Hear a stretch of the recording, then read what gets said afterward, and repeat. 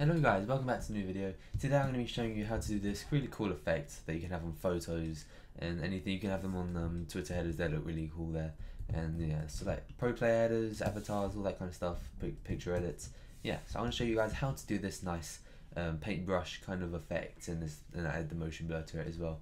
So yeah, let's get right into it. So what first off we're going to do, we're going to have a new layer. So it can be any color background, doesn't really matter. I'm just doing it on white just so it's easier for you guys to see. And yeah, it's a new layer, nothing on it, and make sure our paintbrush is black.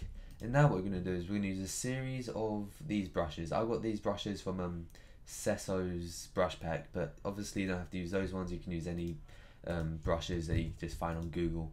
And yeah, do not want to use that one, it's a bit too big and it's not really the style that we're going for. So if it could just remove itself, looks like it's frozen. So let's actually... Why is it frozen? Okay, we're just gonna delete that and pick a new brush. Okay, yeah, this one's good. So yeah, you just want to click once. You can change the rotation if you like, just by clicking the arrow and dragging up, or just any rotation that you'd want to your brush to have. Let's do a downward one now. Okay, that looks good. And now we're gonna change the brush. We can use this one. Let's make it a bit bigger. Let's just dot that a few times. Just change the rotation. I probably wouldn't use the same brush more than twice at a time, otherwise you kind of notice that the same one's being reused, and you don't really want that. Oh, here's a good brush. Is it like sometimes the thicker ones they work the best, because that's where you know where the picture's going to be based. Because as you can see now, there's a big area for where the picture's going to be, and that looks good. So now let's just find. Just to finish it off, just to put some more dots around the edges. Maybe we'll use one more brush. We'll use this one, but we're going to change the rotation to the other side. Okay, that's starting to look really nice. Okay, so now we have this nice big black area in the middle where the photo is going to be showcased.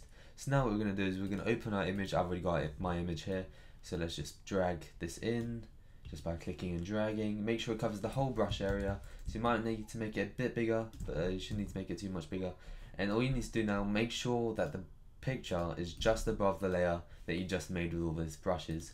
Just want to right click and create clipping mask. And as you can see, it just goes straight into all the brushes, and it looks really, really nice.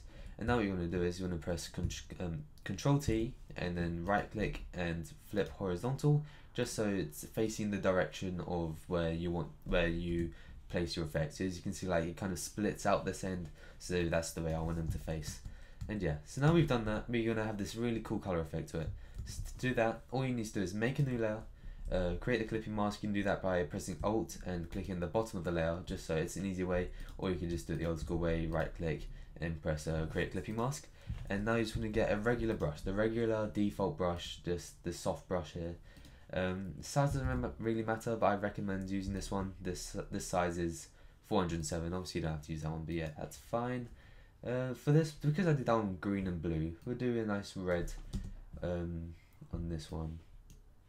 Okay, so just want to go across the top and change the blending option to screen.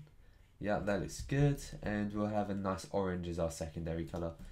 Let's just change the color here. Okay, that looks good. So we're going to make another layer there. We don't want to use the same layer, because then it just makes it so much harder to edit if you want to after. And just go across it and set the blending option to screen. And there we go. We have this really nice burn effect. I don't really know if it's called a burn effect, but yeah, the colors kind of make it seem like a burn, and it looks kind of cool. Of course, you can add color correction and stuff to it. To be honest, I probably prefer this color scheme, but yeah, that's fine. Perhaps we could just press Control U and just edit the colors a bit. Let's go, yeah, kind of like a hot pink into a red. That looks nice. Okay, so now we have that really nice cool color scheme on here. We're going to use Topaz Labs to kind of give this clean effect to the picture. As you can see, this picture it's quite detailed, which isn't bad for obviously the photographer is going to make their pictures detailed as possible. But we're going for that nice clean effect. So what we're going to do is we're going to use our plugin called Topaz Labs. Obviously, you might not have this, so this step isn't really crucial for you. But if you're going for that clean effect, then yeah, this effect would help a lot. So now what we're gonna do is we're gonna just find a nice cartoon effect. So we're gonna use this cartooned one, and we're just gonna set the strength right down to about 1. Yeah, that looks good. We'll just set that to OK, and there we go. That looks really clean now.